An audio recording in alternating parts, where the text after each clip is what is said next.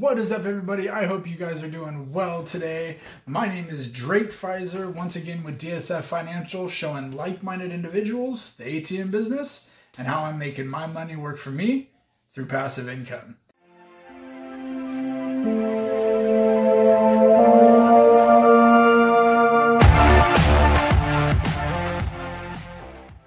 If you're new to the channel, I appreciate you taking a look. Welcome.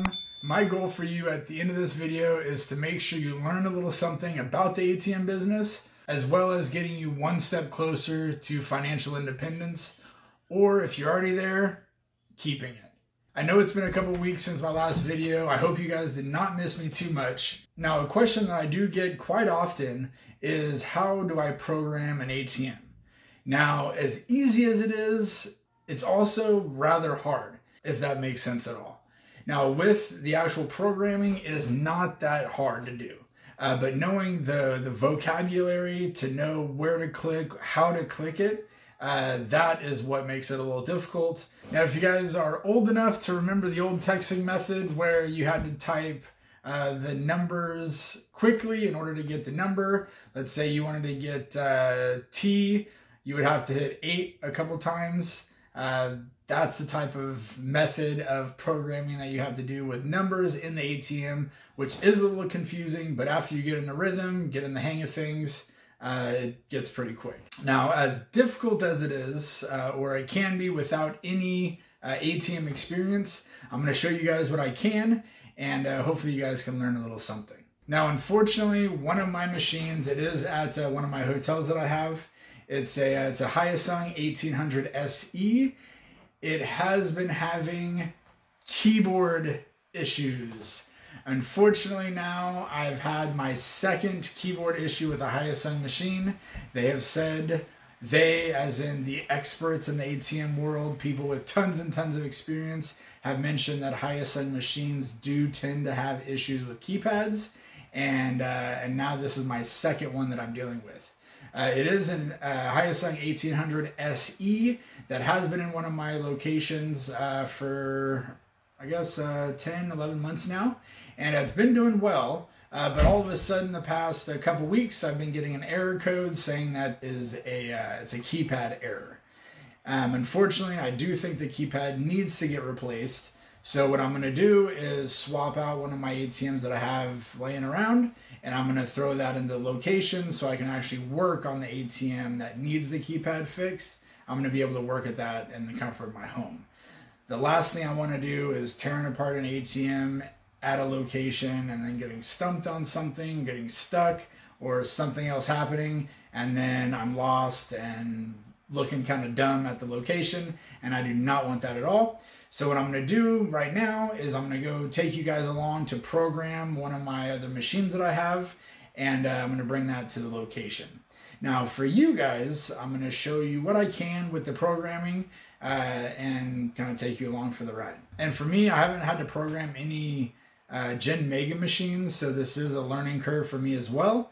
But luckily, I do have some great support with my processor, ATM Central. John, he makes it as clear as possible for me, so thank you for that. Now, some things that do need to be programmed in the machine are things like the internet connection. How are we going to be connecting the ATM? Are we going to be hooking it up with an Ethernet cable? Are we hooking it up with a Wi-Fi router, a wireless router? Or are we just doing the phone jack? I would not recommend ever using a phone jack, especially in 2020, but some machines do still use the phone jack, and I have to make sure that the machine is programmed properly to show that the phone jack is not being used. It is going to be a straight Ethernet connection. At the hotel that I'm installing it, it already does have the Hyosung in there. It's already running, and all I need to do is just plug in the ATM as well as the Ethernet cable, and I should be off to the races. Something else you have to program is the terminal ID, what code your ATM is going to be under the processing company that you're working with. And there's also 100 other things that you could program with it that I'm not even going to have to worry about. Some of these things are going to be like the header, the footer on the receipt paper, the ATM owner, different processing methods, different transaction postings. I could either do, you know, change the surcharge to $3, $3.25. I could set it up to take out a percentage of the transaction. For this certain situation, I'm just doing a basic setup for it. It won't need any new bells and whistles or anything, just a straight connection. I'm going to do a $3.95 surcharge though at this hotel. It is an extended stay hotel, so people do live there and they become dependent on the ATM as well. So I'm going to try and capitalize that as much as I can. Now, one of the main things to program in an ATM is the master keys. That is the special coding that the ATM is going to take, and it's going to process, or it's going to link to the processor, so the processor can make sure it's running properly and it has a code attached to it.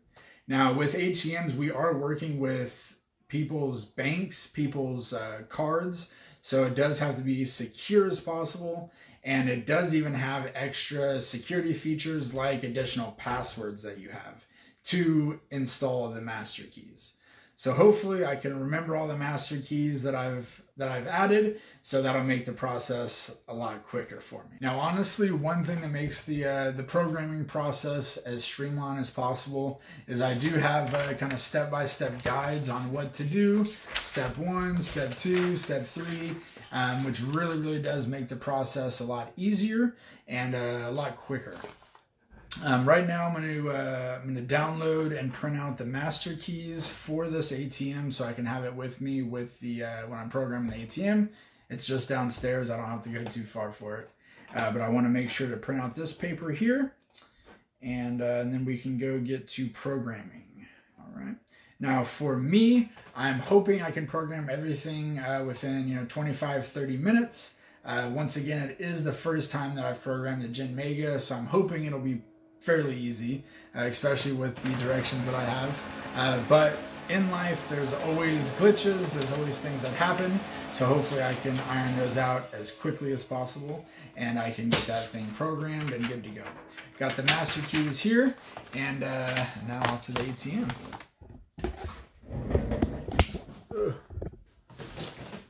All right, so with this ATM here, it is it's a Gen Mega, and it is my second Gen Mega that I'm installing. First one that I'm having to program myself though. If you live upstairs, don't try and take an ATM upstairs. It doesn't work out very well. So I'm going to get you guys lined up here for the ATM. One is missing.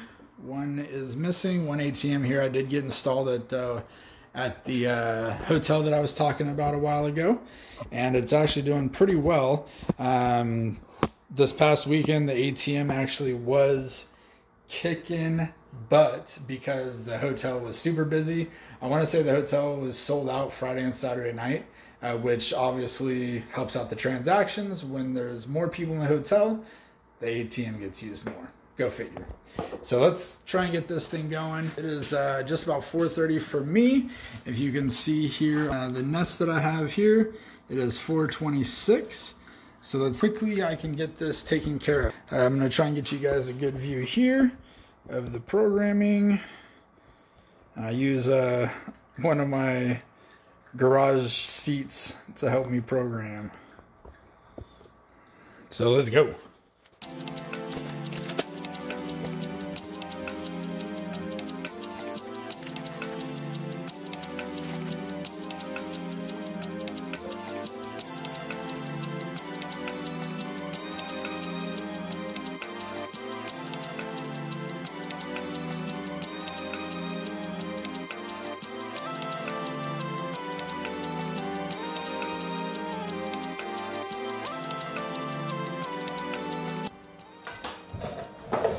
Just so you know what I mean here with the programming, when typing in the letters, let's just say I was trying to get E, which is right there, I would have to hit that twice in order to get E.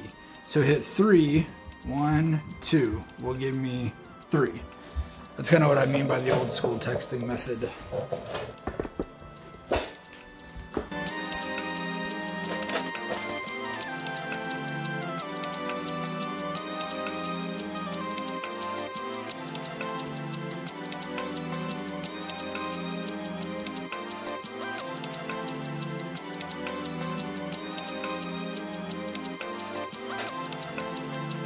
Just plugged in the internet here to show that we have access to it. Looks like I did the test a little early, so I'm going to do it again here. Hopefully we pass again.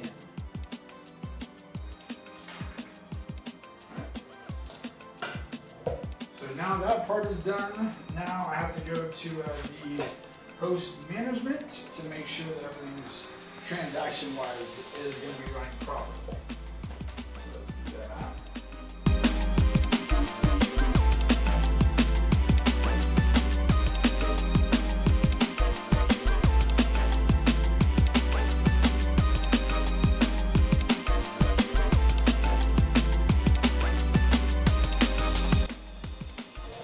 Check in here is the checksum for the numbers, which it does match up, so that is good. I'm going to do master key B, same index. So I logged out, typed in the wrong codes, and it locked me out. So I got to try it again.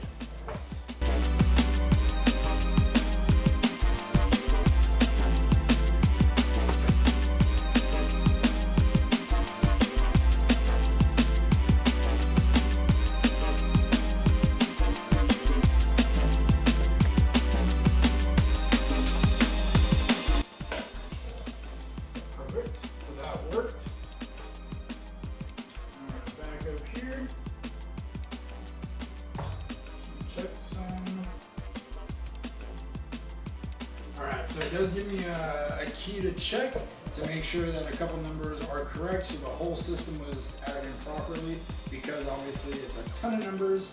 I have to type 16 numbers in 4 different ways, essentially, twice. So it's a lot of numbers to plug in, and because of that, the system does send out a number to check to make sure all those numbers were put in properly. So that's what I was doing. It does check here properly, which is great. And I think now I'm just about good to go. Let me review here the notes. Yeah, I think essentially I'm good. What I'm going to do here is update my customer setup. Change message. Welcome.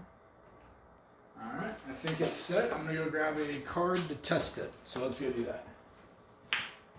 Alright, and I'm back. So what I like to do after programming the machine, as well as when I install the machine, I want to make sure everything's working properly, specifically the communication to the processor. So what I do is I just put in one of my bank cards. It is an expired card that I have, and I just type in a random PIN number to try and do a transaction.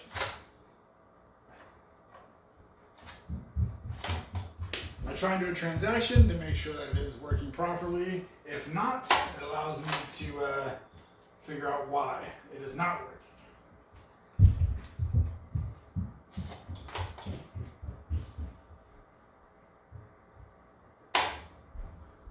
Alright, so what I'm getting here is a communication issue with the card reader. Alright, so for some reason the card reader, the chip reader wasn't working there for a second. I don't know if you saw, but I did just reset the computer or the ATM itself to kind of reset everything, and then starting fresh, and now it should work hopefully. Alright. So now I'm just going to type in a random PIN number. Just do cash withdraw, say, I'm going to print it, checking, $20, and then it says, do I wish to pay the fee? I did already set up the DSF financial for the $3.95 transaction.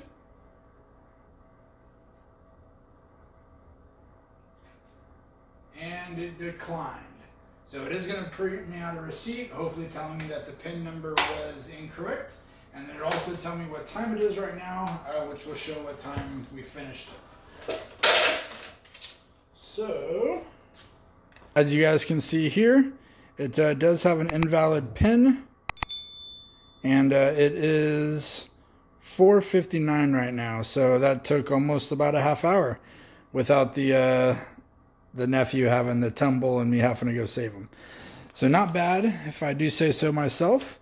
Now I'm going to take you guys upstairs here, and then we can take a look at the online processing for it to hopefully show that it is working now on the processing end as well. Now with this company, I do use PAI, Payment Alliance, which is way better than Columbus Data from what I've noticed. It's a lot more user-friendly and a lot more streamlined, which is good.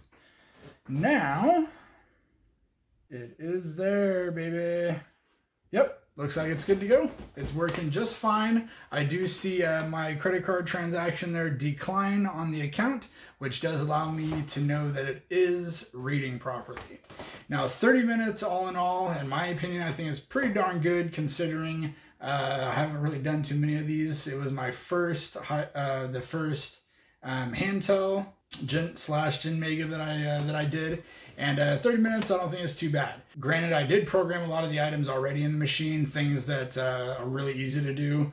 You know, changing the date, changing the time, adding how much the surcharge is going to be, adding who the ATM owner is, DSF Financial, adding the headers, the footers on the receipt paper. So I've already done kind of all that. That only takes probably 15 minutes or so to program all that. And then the hard part is that that key processing. I fast forwarded it there for you guys, but that right there was mainly most of the time waiting for the ATM to allow me to put in the master keys or actually putting in the master keys. If you guys have not done so, please hit that subscribe button for me, hit that bell notification. If you guys have any questions on the programming or whatnot, I'm happy to answer what I can for you. It'll definitely be in more detail in the course, but if you need something, I'm always here for you guys. I hope you guys are enjoying your Sunday fun day, but please keep grinding, keep hustling just like it's Monday. Until next time, guys, later.